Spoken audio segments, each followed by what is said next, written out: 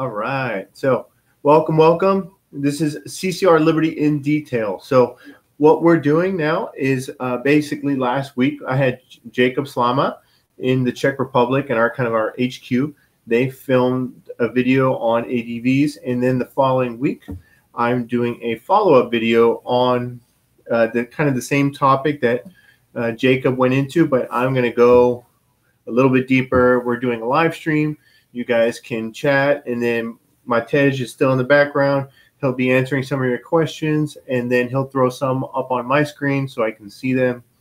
And then, and we're going to just dive right in, right? So hope everyone's doing well. Be sure to like, share, and I would say subscribe, but, like and share this video. Always tune in with questions. It's good to see kind of our regulars in here, and hoping we're getting some new people too.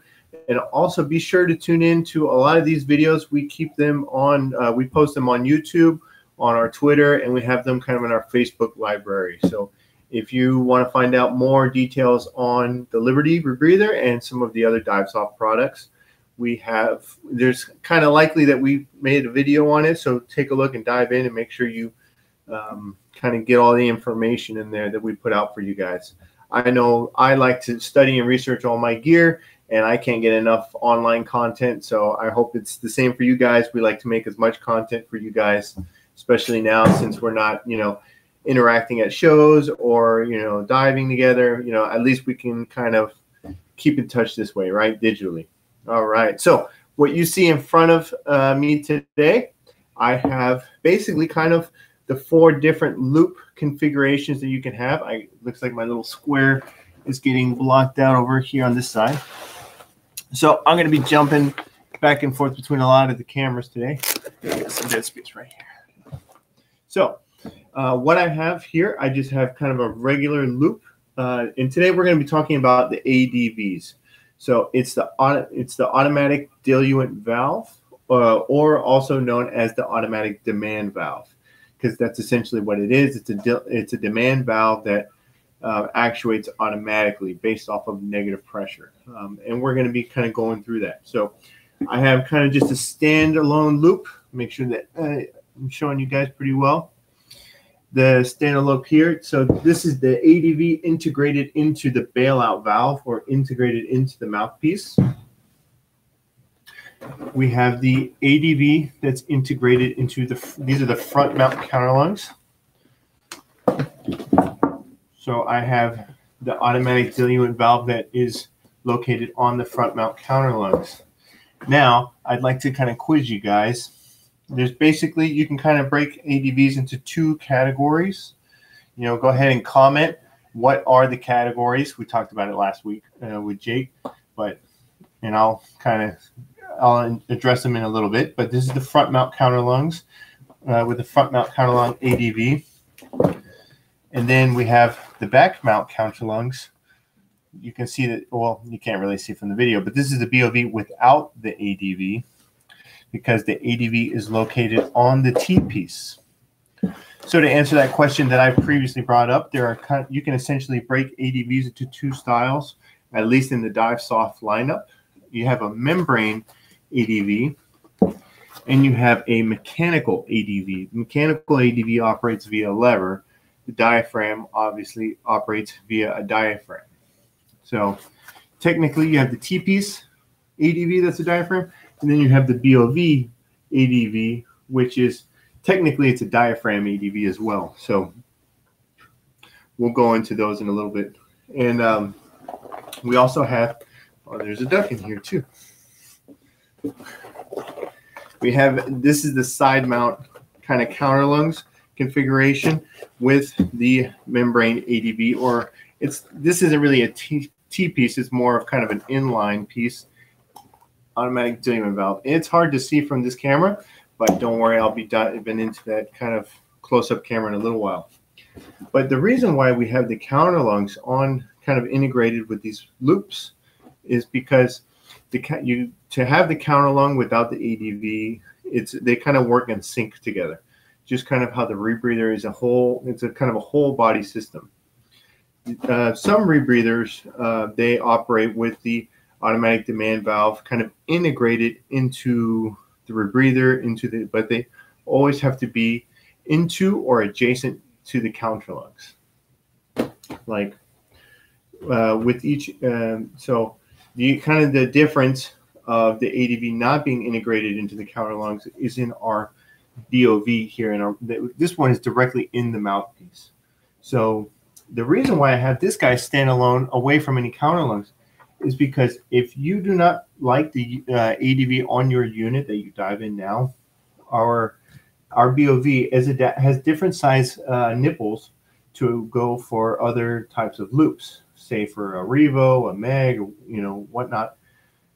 The so if you want to have an ADV that you can kind of control better here at the mouthpiece, you can have our BOV with our integrated ADV for that type of rebreather. So just kind of giving you guys more options to build the unit to the way that you want it and the way that you want to dive. All right. So what I'm going to do now is I'm going to jump into this kind of more close-up camera. We can have Matt behind the scenes. There we go. So looks like I have a little bit of junk in here. If my nose pops into the camera, I'm sorry. But we'll be saving that. So these are our diaphragm ADVs, our mechanical ADV, and then our other diaphragm ADV, which this is the barrel that integrates into our bailout valve. Now, I'm not sure. There we go. I hope you guys can see it a little bit better if I hold it a little bit closer. So this is the barrel ADV that goes into our bailout valve. All right. So now what I'm going to do now is I'm going to be taking apart some of this equipment so you guys can see kind of the nuts and bolts of everything, and just you can see how these systems work. So our mechanical ADV, I'm going to try to clean it up a little bit as I'm filming. There we go. So this is a lever action, kind of a lever ADV. You can see that when it's in the counterlungs, you can kind of visualize that it's in the counterlungs, and as you're breathing the counterlungs, they're expanding and contracting with every breath, right? So as you're descending, or if you're inhaling, and the counterlung bag hits the lever, it's gonna cause it to fire, and so it's going to deliver gas whenever this lever is fired. Now, typically the way that we send this, you can see that there's a spring inside. We typically send it without the spring. That kind of gives it a hair trigger. So anytime the bag touches it, it's going to fire. I put the spring on here so that it has a little bit more resistance. So now I'm going to be kind of disassembling this so that you guys can take a look and see what makes it go. Now I know this is very exciting. So remove that screw, and I remove this kind of plunger cap, and then I remove the spring. Now you can see here, let's get her nice and close. This is the lever, and it's a little hard to tell, but you can kind of see that it's pretty sensitive. So if this guy's right here, every time that bag touches, it's gonna fire gas. So it is rather sensitive, but it's also very effective, and it's a simple design. And then we have our inline shutoff here. This inline shutoff is designed to basically enable or disable gas flow to the system. So say you don't want your automatic diluent valve to fire, shutting the gas supply will prevent it from firing. So now I'm going to make sure I take these parts apart so you can kind of see everything that goes on, and you can see the little elves that are inside, and they work to make sure you get all the gas you need on every dive. Or maybe they're Divesoft ducks. I don't know. I don't see them very often.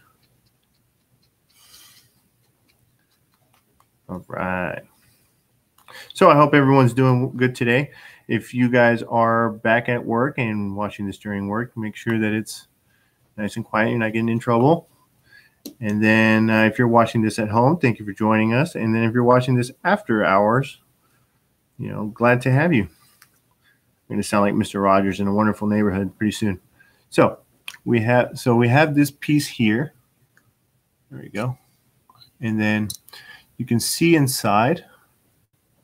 There we go. Make sure that the camera, it's kind of a Schrader valve right there. And then we have this lever. It's kind of hard to hold it in balance at the same time with the black on black. So you can see it's a foot and a lever that pushes on this guy. And it pushes and it delivers the gas. Very, very complicated, very highly technical, highly specialized system. No, it's rather simple, but simple and effective. So if there's any types of problems, it's easier to just replace the whole piece, but you can see that it is pretty simple, pretty straightforward, and pretty robust, in my opinion. There we go. All right, so that is the lever ADV in a nutshell. So I'm going to go ahead and put these screws back on because it's so exciting. So I wonder who can answer this question. Who was the first manufacturer to design a membrane ADV for rebreathers? Go ahead and you can answer that in the comments, and then we'll find out later. I'll check and see if we can have the right answer in there. But who was the first manufacturer to design a membrane ADV in line with the T-piece? So essentially a T-piece ADV. Go ahead and submit your comments, and we'll see who guesses it. And what will be the prize? The prize will be knowing that you got the right answer. That'll be your prize. All right. Okay. So I'm going to go ahead and put this lever back in. Now this is fun to do while on camera, so I make sure that I don't miss or launch anything into the air.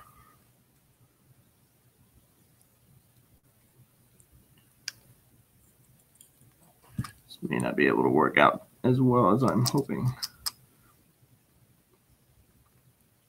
So anytime you're doing work, the first thing you want to do is you want to be working over a tray, right? So that in case you drop any screws, you don't lose it into the abyss. Not like how I'm doing, I'm right on the counter edge. And then we have this part right here. So this inline piece, there's 3 O-rings that are in here. A lot of times if you've got leaks coming out the sides underwater, one of those O-rings may be a little bit scuffed.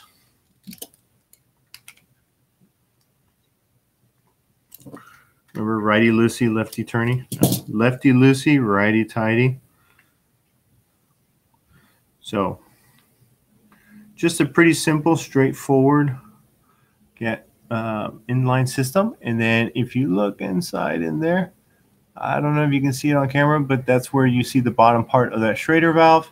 And every time the plunger hits that Schrader valve, it fires. So very simple, but very robust design. I used the mechanical ADV for my front mount counterlungs for years. I liked them a lot. It was very effective, very easy. If I wanted to add gas, just hit my counterlung bag and that would fire it. If I was descending, quickly, it was very good gas add. If I just wanted to have the inline shut off, it was no problem. When the front mount counterlungs are very nice because they're very accessible right on your chest. So you can hit everything. You can kind of hit everything. It's almost as easily accessible as your mouth, just like our back mount counterlung manual add valves located at the mouthpiece of the bailout valve. All right, so that's our mechanical ADV that's used for our front mount counterlungs. Now, our fancy membrane ADV. So this membrane ADV is designed to be used as the T-piece for the back mount counterlungs. Now you ask, can I put this T-piece on my front mount counterlungs? Yes, you can. But you can also we also sell a membrane ADV that's like this. It's designed, it's not a T-piece, it's just that basically these two ends are removed and it's just this piece, and it's designed to go right in place where the front mount counterlung's mechanical ADV goes, if you wish to have a diaphragm ADV. It's another simple design too. Now I'm going to make sure I have all my tools that I need. All right. So when you purchase your Liberty Rebreather, you'll have a bunch of different, I call them jigs, kind of like from woodworking. They're little tools that help you work on your equipment. So what this is designed to do, you have this retaining cover. This guy fits in right in there, and then you unscrew it, lefty loosey, righty tighty, and then you can dive on in. And then we have our retaining ring. Then we have another retaining ring that's designed to hold the diaphragm in place. Now you can see it's got that nice Divesoft logo, and it has our membrane ADV, our membrane or our diaphragm for the automatic diluent valve. So you always want to check and make sure this guy's in good shape. There's no leaks. It is possible that if you have the inline valve shut off and you're using your side mount unit as a bailout rebreather and you do not add gas as you descend, you could cause a vacuum where the diaphragm could potentially tear or collapse and flood the unit. But as you're descending, we always want to make sure that we're adding gas, that we're equalizing the pressure as we're moving. You know, with using a rebreather as a bailout rebreather, there is additional test loading. So this is something that's a factor in part of training. So we have our diaphragm, and then we have this very simple lever. Oh, the specific word for this escapes me, but it's the liver gas delivery barrel. Okay, so instead of removing this guy, which we can do, but I'm just going to have the piece right here. So this is our this is the gas delivery system. That's part of the automatic diluent valve. Here you have. It's identical to the way that a second stage regulator works, just like Matt's saying, kind of in that little marquee down below. That's the benefit of the diaphragm ADV. It's designed from a second stage regulator, very straightforward. As the pressure as the gas loop volume decreases and you have negative pressure, it causes the diaphragm to contract with the negative pressure, and it fires this lever and it delivers gas. So I've had people in the past ask me if you could increase the flow or decrease the flow. You cannot. This is the flow restrictor. That it's an insert that goes inside. It's basically one size diameter that dictates the gas flow in the system. Inside, you can see it's just like a second stage regulator for all our service techs and scuba techs out there. This lever actuates the spring, or the spring has tension and the lever kind of opens it, and that allows the gas to flow in and be delivered. All right, pretty straightforward. And then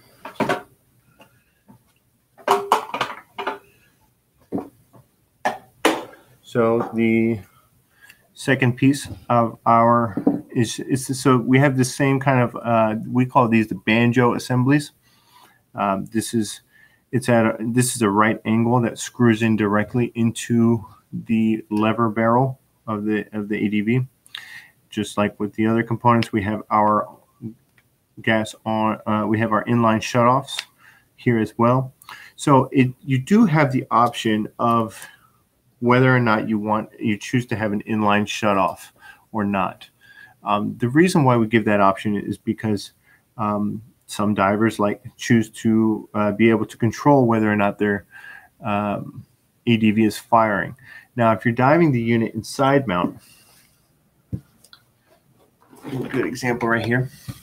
If you're diving the unit in side mount and you're going through a restriction, and then the ADV side, the inhale side, becomes the lower part of the lowest part of the unit.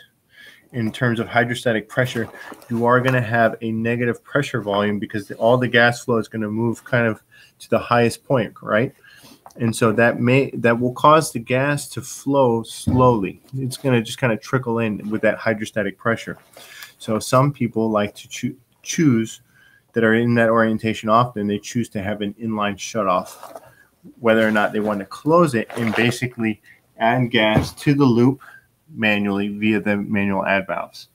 And other times we also sell it without the inline shutoff because there is the chance that people will have it shut off without that they choose to, and they get task loaded, they begin to descend, and it causes a negative pressure without any additional gas, without any gas being added on automatically.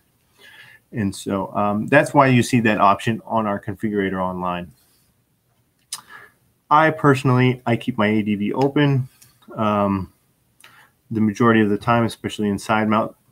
But I choose to have this inline shut off, on and off. The same with my students. But I tell them that that's part of your pre-jump checks, is to verify that your ADV is firing. Cool. All right. So let's rebuild it. Now, the only thing that I can't remember at the moment is what orientation does this Divesoft fish should be? Should it be like this? Is it going up? Is it going sideways? I'm not sure. But you can do it to whichever way you're diving, right? So side mount looks perfect in that orientation now.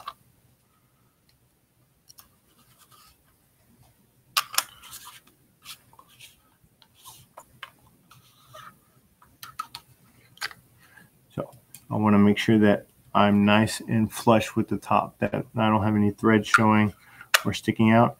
Everything on the rebreather is 2-finger tight. There's nothing on the rebreather that we're putting a ton of torque on. All right, so we've done our mechanical ADV, our diaphragm ADV, and then now we are going to get into our bailout valve ADV. So what you see here is our BOV with the ADV. So you can see that it has this additional piece on here. This additional piece is just it's a knob extension. It's simply just a piece that kind of screws in.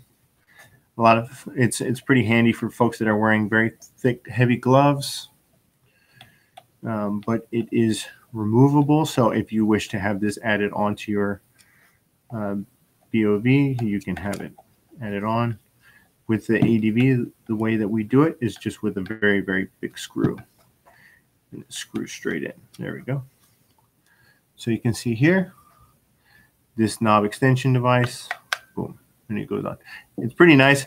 It adds for a significant amount of additional torque.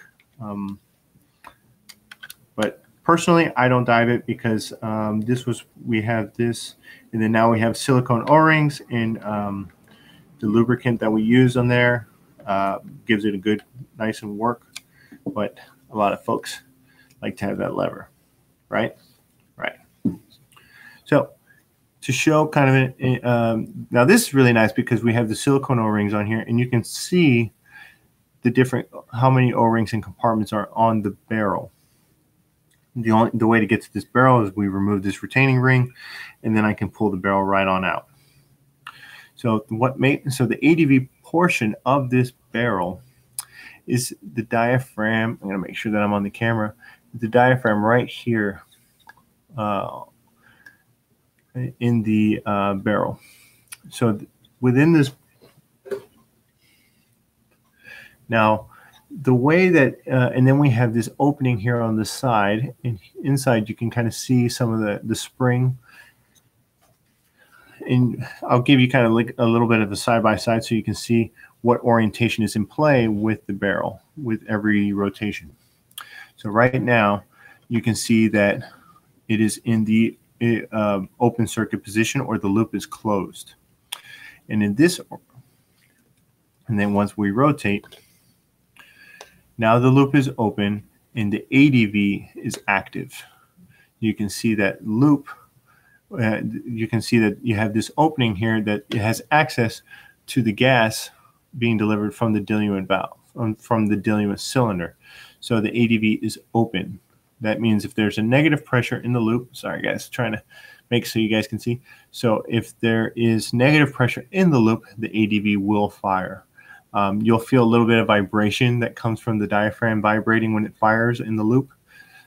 Sometimes if you're out of the water, it may honk a little bit. That's okay, that's normal. And then we push the button, and then we rotate it again. So now, is the loop open or closed? The loop is closed. So that means I can take the loop out of my mouth. My bailout, my BOV second stage will allow gas to come through. You can see that opening is open, that's facing straight down. And then I'm going to continue to rotate. So now we can see here that this opening is closed. So that means our ADV is off, but our loop is open. Okay, so this is the loop is open. We are breathing from the loop while the ADV is shut off. All right. And then I'm going to push the button, rotate one last time. Now I'm back to where I started. I am in the closed position, but my ADV, I still have access of gas from the ADV.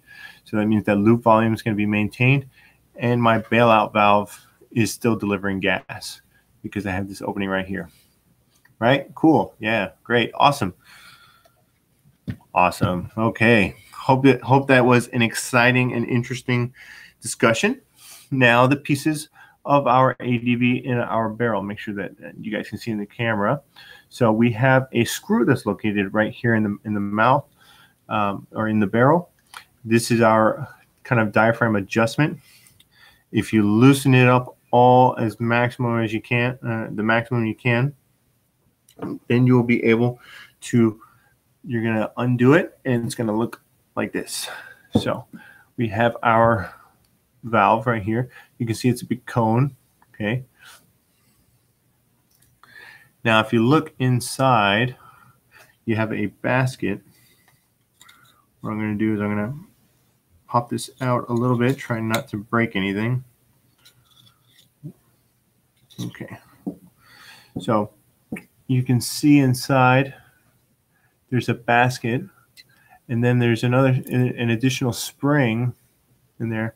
And that basically what this does is it dictates the tension that's on the diaphragm, because the diaphragm screws in this direction. Okay, outboard. It screws in, and that allows kind of the breathing resistance of the ADV. So if you undo it all the way and you remove that piece, then you have to remove this basket, which is kind of a pain in the butt. And then there's some other pieces inside that you need to make sure are lined up properly in order to reinstall the ADV. So it's not a terribly complicated system. It's just a good amount of work. Inside the wall of the barrel, there is an O-ring that has to go on the outside between this plastic piece and the barrel wall. That's a fun O-ring to put back in once it's been removed. So technicians only should be servicing and working on these types of equipment. If you have any questions or if your equipment needs any types of servicing, always be sure to send it to your Divesoft technicians. We are located in Tampa Bay, Florida, in Largo, in the city of Largo. So nice and close. And you guys can always give us a call and send us any of your equipment that needs any servicing. All right, and I'm back on the big camera. So I think we kind of covered a lot of everything on the ADVs. Hopefully you guys can now put together your own ADVs blindfolded after this class, right? Very happy you guys could join us. If you guys have any other questions, comments, concerns, always be sure to send us an email. Who is behind the ADV? Also, which manufacturer designed the first membrane ADV that was for a T-piece? I'm pretty sure it was Divesoft. I'm pretty sure the Optima, the first Optima had a membrane T-piece ADV in there. Now I'm working right off of memory, so you know, could be wrong, but let's see. It looks like there were some comments in there. I kind of missed them, but yeah. If you guys have any other questions about ADVs, comments, concerns, which is the one that I dive? I told you guys a couple times I'm a big fan of the T-piece ADV, but I've used both. I enjoy them. I like them a lot.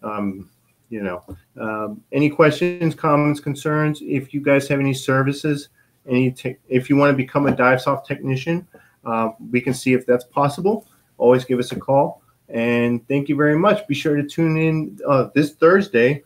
I have Gareth Locke, the author of Under Pressure. He's going to be joining me for our Dive Talks Live. That'll be a good one. I hope to get a lot of questions from you guys. He'll be great to talk with. And then next week, we have another episode of our CCR Liberty in Detail. So thanks for tuning in, everybody. We'll see you guys next week. Thanks. Bye-bye.